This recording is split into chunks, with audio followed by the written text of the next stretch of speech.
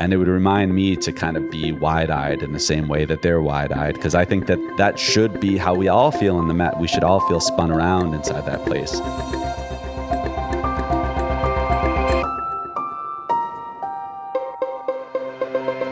I'm Andrew Goldstein, and this is The Art Angle, a podcast from ArtNet News where the art world meets the real world, bringing each week's biggest story down to earth. It's every art lover's dream. Just imagine being alone after hours inside one of the world's most august art museums. Away from the throngs of selfie-stick-wielding tourists and the din of the crowd, it's just you and the masterpieces. That dream was a reality for the 10 years that author Patrick Bringley spent as a guard at the Metropolitan Museum of Art, which a lot of people, myself included, consider to be the greatest museum anywhere. Now, he's sharing that experience and a lot more in his new book, All the Beauty in the World, The Metropolitan Museum and Me. Chronicling the daily realities of working at the treasure and tourist-packed institution, the book is also a deeply personal story and, for all intents and purposes, a love letter to the Met. It really covers the gamut, from getting to know virtually every corner of the sprawling museum, to having a front row seat at the installation and display of the world's premier art collection, to forging relationships with the tribe of fellow blue-suited guards that he eventually came to see as family. This week on the podcast, ArtNet's senior market reporter Eileen Kinsella spoke to Bringley about how his time at the museum intertwined with his personal life, starting with the tragic passing of his older brother and ultimately ending with his finding true love and starting a family, all against the backdrop of his second home at the Met. Hi, Patrick. It's great having you on The Art Angle. Thank you. It's so good to be here. You said in the book that you never forget your first visit to the Met. I personally agree. I think almost everybody I know who's ever visited would agree with that. You have a great tale about your first experience visiting there when you were 11. Can you tell us a little bit about that? Yeah, so my parents liked to split us kids up and go on vacations just one-on-one with a kid every once in a while, you know, a special little trip. And my mom was an actor, a Chicago theater actor, but she had a friend doing a show in New York. So the two of us went there, and I just remember that trip. I remember taking the train up to what seemed very far away, and you're walking in this obviously very sort of fancy neighborhood with the doormen outside and everything else. And you approach the Met and you see this huge facade that you can't even see the whole thing. You can't tell where the beginning and the end of the building is, which I've always thought is kind of emblematic of the Met as a whole. You can't sort of wrap your mind around this place. And you walk inside there and it's just the Great Hall is just loud with everyone talking about this and that. And you're waiting in line to get your little tin entry pin that they used to have. And then when you're in it, I mean, I always give the advice that the first thing you do is just wander the place to get sort of a sense of its size and scale and breadth and all the different cultures, just one after another after another. And I think that that's principally what my mom and I did. We sort of galloped through it first to kind of see what was going to be around the next corner and the next and the next. That's great. Years after that, you worked after college at another great New York institution, the New Yorker magazine. Tell us about your time there. I sort of lucked into that job, and that I don't tell this story often, but I was a big Bob Dylan nut in high school, and I connected to Alex Ross, the New Yorker's music critic, because he was writing a Dylan profile and he wanted some kid's opinion, and I was trading Dylan bootlegs on some message board. So I sort of lucked into this sort of email correspondence with Alex Ross. And then when I arrived in New York, I got a job with him, helping him on this book he was writing. And then afterwards, I got this gig at the New Yorker magazine. And of course, I thought that I was, you know, on top of the world. I was working at 42nd Street and Broadway, when in reality, I was working for the events department. I wasn't a writer, and what would I have written? I was I was a kid. I didn't have a sort of voice. I hadn't kind of thought any sort of original thoughts. So in some ways, it was a great job to have, and I met wonderful people there. But in other ways, it was sort of a dangerous job to have, because it sort of led me to believe that I could just sort of rest on these laurels. I somehow had been anointed. And, you know, a few years in, it sort of occurred to me like, man, this is just sort of an office job that is good in some ways, bad in some ways, but it seemed to be kind of fake in some ways in comparison to what I was going through with my brother. My brother got ill at that time. You were at the New Yorker for 4 years by the time that your brother Tom's illness worsened. He was battling cancer. Can you tell us more about how that coincided with your decision to leave? I was there 4 years total, or a little less. He had already been ill for a while? Yes. there was a point when he started to get very, very ill. He had what's called a soft tissue sarcoma, which is a somewhat rare form of cancer that happens for God knows what reason. And it was very serious from the get-go. But he had gotten to the point where I would want to spend a lot of time with him, and we were all spending a lot of time with him in the hospital and also at home when he was at home. And I think that it was very clear that something very momentous was happening there. And even in terms of my interests in sort of the arts and literature and things like that, which you would think that the New Yorker would be sort of a hotbed for thinking about those things. But sort of on the contrary, I felt like where I was learning about those things was sitting around, and we would read books out loud, and we tacked up little pictures above his bed. And there was so much more meat there than there was in trying to write a talk of the town piece about some celebrity or whatever the heck. It was so much buzzier over at the New Yorker and so much more kind of down at the bedrock elsewhere that I felt like I wanted to be at the latter. And the Met seemed to me to be one way I could. Yeah. How did the Met first come on your radar? I went to NYU, and I had a job at the Institute of Fine Arts Library, which is NYU's grad school for art history. And it's right by the Met. And John Meyer was the head of it. And he had been a guard in a past life. He had been a guard for 5 years or so. And I think that was the first thing that gave me the idea. I had always loved art. I loved the Met. I had always seen guards. I'd ask them questions and things. So it was something that was on my radar. Can you take us through the process of applying to become a Met Guard, and what's the training like? I mean, obviously the security protocols are very high. Back in 2008, when I applied, they used to just post a job listing in the New York Times, and they hire in classes. So I think my class was 18 guards or so, because there's so many guards that there's a good amount of turnover, especially among sort of the newbies. So it used to be that every 4 or 5 months, something like that, they would bring in a new class of 18, 20, 16 guards, something in that range. We had a week of classroom training where you sit down and you learn all these protocols, and then you have a period where you shadow another guard. So I begin the book my first day in uniform, and I'm ready to shadow this guard that I call Ada. And they sort of teach you the ropes and repeating the things that you, of course, learned in classroom training, but kind of seeing how it actually works. Most of the learning you do, you get on the job. In this publicity tour, I get asked, did they teach you these things about the arts? How does that work? And it's like, no, you just learn. You learn because you're, you learn, you're out there, you're talking to people, you're reading the labels, you're going on your breaks maybe to the Watson Library and reading up, or at least I did. Mostly you're learning just by looking. It's a unique form of learning because I feel like most people don't have quite as much space and time as we have to kind of try to think our own original thoughts about this stuff. You had some really fun observations about like the types of visitors or people that came there thinking they were going to see Mona Lisa, right? Or that they thought dinosaurs would be there.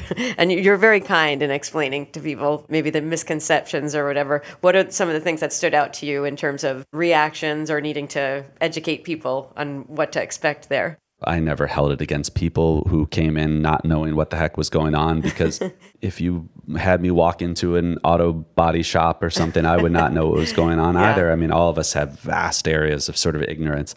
And I found that that was a very fun aspect of the job, because those types of people are the ones who are going to talk to you. Because someone who feels as if they know, I've been here 50 times, oftentimes they aren't going to talk to you. Sometimes they do. But those people who are truly spun around and don't know if things are real, don't know why this stuff existed, how is it possible? The paint on my house fades in, a few years. Why is this 500 years? Those sorts of people are oftentimes very open to having these, open-hearted kind of conversations about this stuff.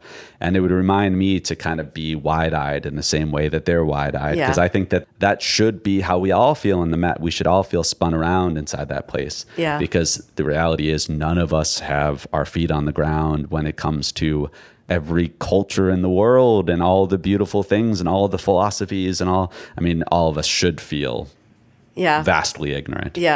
One of the highlights of the book that I really enjoyed is your kind of tribe of fellow guards. And I loved how you said the glory of unskilled work is that people with fantastic range of skills and backgrounds work in them. And you contrasted that with white collar jobs where maybe you're with a cluster of people who have similar education and interests.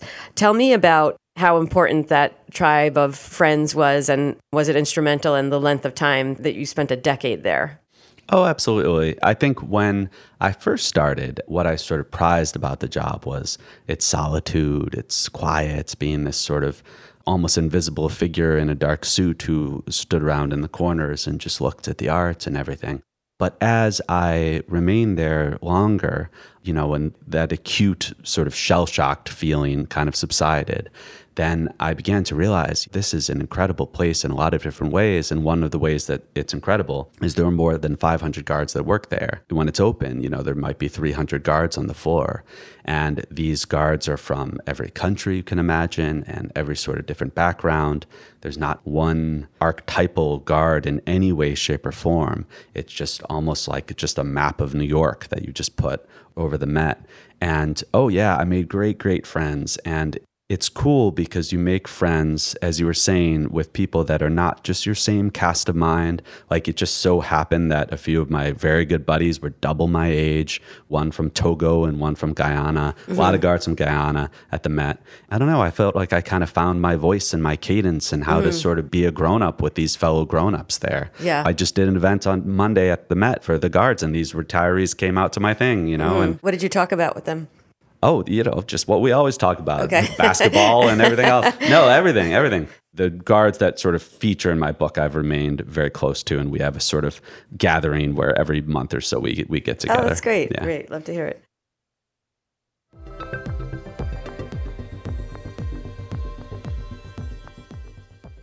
I felt like when I was reading through your book, it served as something of a crash course in art history.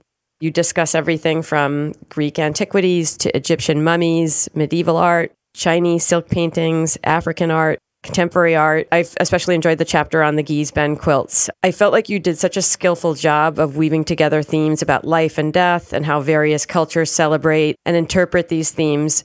How helpful was that in your own journey as you were healing from this traumatic life event? And also, were you continuously researching the themes and the genres that interested you? Because you go pretty in depth. The interaction with works of art from all different periods and all different cultures was very important for me because I love to be in a place where it felt numinous, where it felt like you were being directed to think about things that are large or that are transcendent or that are elemental or anything else. And it becomes quickly clear when you're at the Met that you have all of these different cultures who have thought about these questions about life and death and the gods and the forces in our universe and what is this universe, what is the story here, and about beauty and the fact that we obviously as humans have this unbelievable capacity to create beauty and also to apprehend beauty, apprehend it in nature and apprehend it in the things that we as a species do, whatever the case. And I do feel like I had this unique opportunity to say, well, I'm going to spend 8 hours today in Greek art, and maybe I'll spend another 8 hours tomorrow and another 8 hours tomorrow, or maybe I'll zap to, the West African arts or whatever the case may be. And to really take that seriously and say, okay, well, I was on the floor for 2,000 days, and in those 2,000 days, like, what can I make of this stuff? Not that I can, in a sort of conclusory, whatever that word is, sense, yeah. sort of make something of it, but, try my hardest. And then, of course, when I was writing the book, I also was researching to remind myself of things and to kind of get a little more depth to it and figuring out how I could shape these chapters to bring out something about the art as well as just talking about my first person experience. When you wrote about Guise Ben, was it Michelangelo that you put in that same chapter? Yeah. I thought that was great. Tell me more about that. Oh, good. So I went on a paternity leave and then I came back, and the first big show, I think, after I was back was this Michelangelo drawings show. It's just an extraordinary show and a blockbuster, that gets thousands of people to come in every day, but also has this incredible intimacy, in particular at a time when I think I was thinking a lot about how damn hard it is to raise this son. I mean, just brutally hard. And it's cool to study Michelangelo because this is a guy who obviously what we think of as a supreme sort of colossus of art. But this is also a guy who found his craft very difficult, and you're seeing all of his preparatory sketches and the amount of disappointment that he had, amount of people pulling out the rug on his projects, him not being able to complete his projects the way that he wanted. And over the course of this 70-year-long career, that process of art was very striking in that show. Shortly after that show closed, they had this quilt exhibition, these quilts from Gee's Bend.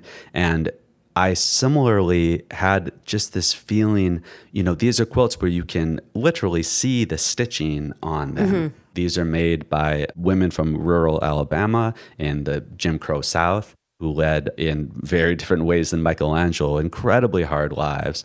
But in a similar way, in some ways of what was going on in Florence, they all were clearly pushing each other. There was this tradition that formed for one reason or another. They're all sunning out their quilts, and they're all kind of trying to one-up each other or have these bursts of creativity. And these quilts that they're making have a purpose of keeping their children's warm, but they also are pushing themselves to make them unbelievably just beautiful and kind of, almost bizarre in their intensity.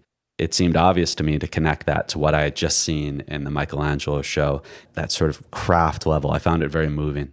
There was one story in particular, I think, that you were telling about a woman who had suffered from depression, and she just wasn't very social. And I just couldn't believe that amidst those challenges, people would still think about making art. And I guess that's another theme that sort of runs through the book, is the challenges of making it, and also just how natural it is, the instinct to create for any human.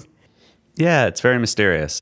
Loretta Petway, who you're referring to, she had an incredibly difficult life, and she's still alive. She's one of the few. She is? Wow. She's one of the few people I talk about who's still alive, but she doesn't travel to the Met to see a show. She stays in Gee's Bend. But yes, as you said, what is it that is in us that drives us to make things that are just way better than they have any right to be, which for me is one sort of definition of art, just something that is better, that is more beautiful, that is more delicate, that has more care or diligence or something poured into it than we would have any right to expect. Yeah. And that's certainly true of these quilts, but it's true of all sorts of things. Why are people so good at playing piano? It's just absurd, the levels of iteration that's taken. Yeah.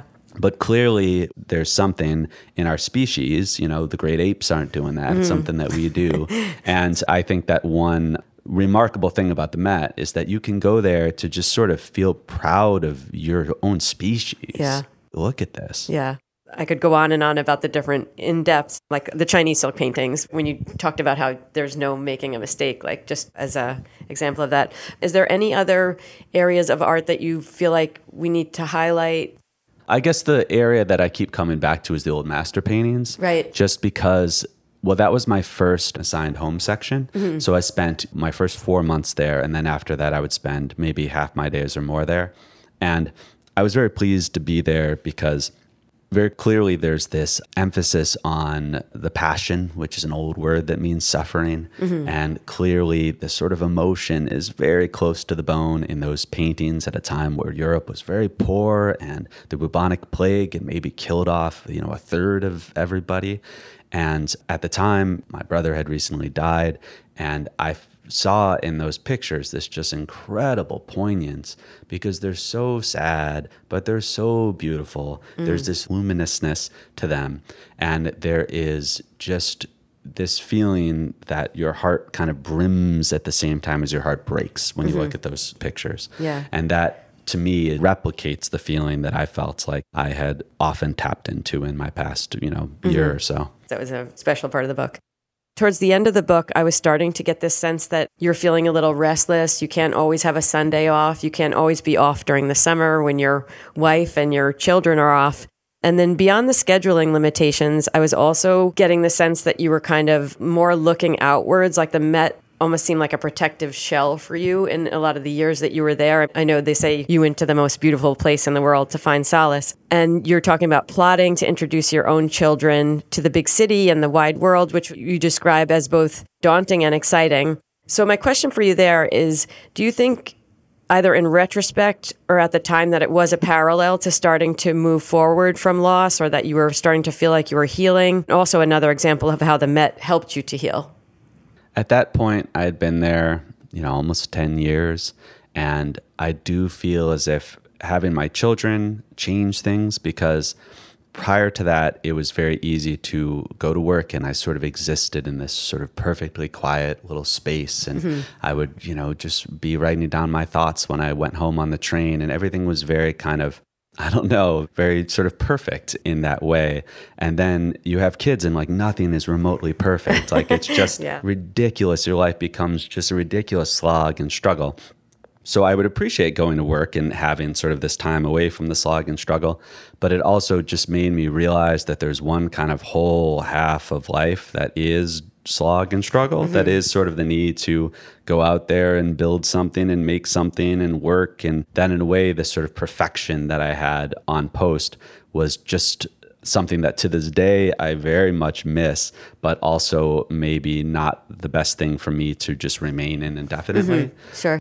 And I, of course, in the book didn't want to make it like too meta or inside baseball, but I also had this idea that like, well, maybe I should try to write about this. I mean, I've always written. So that is also a sort of a parallel, because writing a book is also a ridiculous slog and struggle, and it's very hard, and it just tears your brain to shreds. It's very different than remaining on post and looking at beautiful Botticellis all day. Right.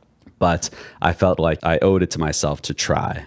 How far into your tenure there did you start thinking about writing the book, or was that after?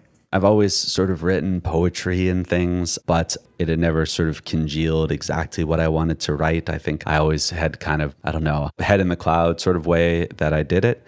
So while I was on the job, of course, I was thinking about ways that maybe I could write about this because this seems interesting. But not until 5 or 6 years in, I suppose, did I start thinking of a book. And I thought in particular at first about sort of a guard's guide to the Met. At first I thought it would be little anecdotes and stories mixed in with things about the art. But I started to write that, and pretty quickly it seemed just like a mess. And it seemed like the more interesting and involving thing for other people to do would be to write a first-person story about what it's like to be a guard. And in order to write a first-person story about art and a subjective story about the experience of art, of course, I would have to explain who I am. So it sort of broadened the project to also have to be about what had brought me to the Met and the whole shebang, really. There's one piece of what I felt was 14 karat gold in there. Any of us in the art world that ever knew or encountered Philippe de Montebello knew that he was like just the most august, well-spoken, elegant man. So the part where you're talking about when you're in a bar with your friends and one of the guards refers to him as Philly cheesesteak and nobody can keep it together, was that an ongoing thing or a one-off joke? No, it was ongoing. After he said that, he actually doesn't even know where he came up with that. He thinks he heard it from somebody else. I was asking him, he was like, I didn't hear that from you. I was like, no, you did not hear that from me.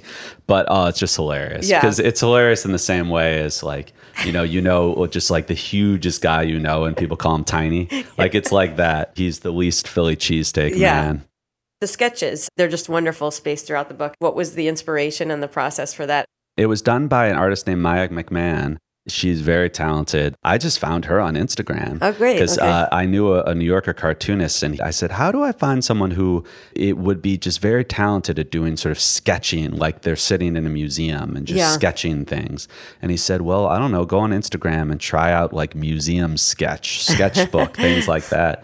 And I found her, and that's precisely the sort of things she does, although she also does all sorts of things. Right now, she's doing character development on some dragons show for the WB, something like that. Okay. But yeah, I was very pleased to work with her, and she was a delight to work with. She would sort of send me her ideas, and we would talk about it. And anybody who can try to replicate a Michelangelo sketch is obviously very impressive. It's like the perfect complement. They don't take away from the text and vice versa. They sort of like work together really beautifully, I think. Thanks. Yeah, I felt strongly that I did not want to have reproductions in the book because I think there's something both underwhelming about a reproduction. If I'm talking about the great beauty of this painting, then you look at this little 2-inch color or black and white thing, you're like, oh, that's not so hot. But then also there's something very literal about that. And the book is so subjective, and I thought sketches would feel subjective. Yeah.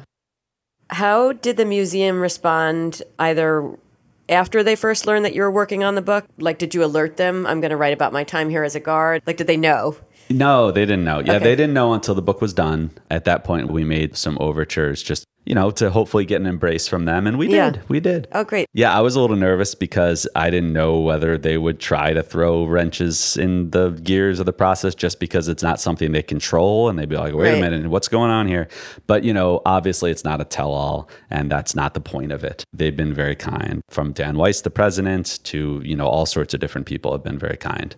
Your former guard coworkers, when did they first know? Did you talk to them during the process? What kind of reactions they had? All of my good friends knew, but yeah, most people didn't know. Okay. I made the decision to change everybody's name, not because I speak poorly of anybody. I speak poorly of nobody, but just because I don't know. I didn't want to have this patchwork of I use some real names, but other people I can't track down, so I use fake names. I just change them all. Yeah. It's not important. Yeah. So I think everyone's had good fun reading the book and being like, oh, that's Ritva, But no, I've been very, very pleased because so many of them are artists. So many are writers. At the event I did on Monday at the Met, I was interviewed by Louisa Lamb, who's a wonderful guard and a talented poet. And then that night we went to her open mic, and the open mic was hosted by another guard, and they had all these other people playing music and things. And it's a very sort of vibrant culture. So I think that not only those creative types, but all sorts of types getting slaps on the back, basically. Yeah. So I know you're doing publicity for the book right now, but what are your plans? What's next for you? Yeah, I'm figuring it out. I'm doing tours of the Met, and that's fun. Oh, that's nice. Yeah, from my perspective. So private tours and some public tours, because I'm trying to figure out a way to sort of, I don't want to go back to an office job, certainly. So I want to remain on my feet, work part-time, and write the next book. I'm figuring out that balance now. So we ask this question a lot to art lovers and collectors. If you could steal one work from a museum, presumably we're talking about the Met, without getting caught, what would it be? I mean, my sort of dodging answer, but it absolutely true, is I don't need to steal anything. I don't need to, I don't need to take something from a public collection being enjoyed by everybody and put it in my dingy apartment in Brooklyn. I mean, I truly do not need to. I like the experience of going to a place and having the experience. That's a very original answer. I like that. But in the sense of just what a favorite is, I mean, I would say I love Peter Bruegel's The Harvesters, which is an iconic painting. It's a painting that's wonderful as a guard because it's one of these huge window-like paintings that seems to just blast through the side of the wall out into an utterly different universe that you can kind of immerse yourself in. It's a painting that I think of some paintings as long lookers, meaning it really pays off because it just begins to shine and sparkle. It's just these golden fields of wheat and this green grass and these white, hot August sky, and just the color harmony is just deep and just sort of steep in you as you look at that thing. And also just the geometry of it is so kind of charismatic for ways that's kind of hard to explain. And then you've got the peasants who are napping in the foreground and breaking bread, and there's something so sympathetic about them.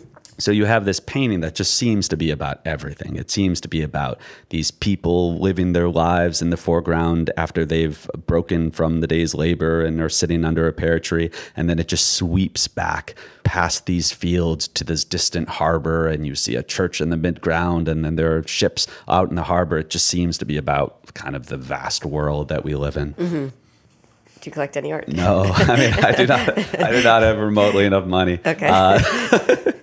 Me either, but I felt I had to ask. Yes. Well, Patrick, it's been a pleasure having you here. Thank you so much for coming on The Art Angle. Thank you very much, Eileen. I appreciate it. That's it for this week's episode of The Art Angle. If you like what you heard, you can subscribe to the show on Apple Podcasts, Spotify, or wherever else you get your podcasts. Also, take a moment to rate and review us. It will help other listeners discover what we're doing. The Art Angle is produced by Sonia Manley, Tim Schneider, and Caroline Goldstein. Thanks for listening, and see you next week.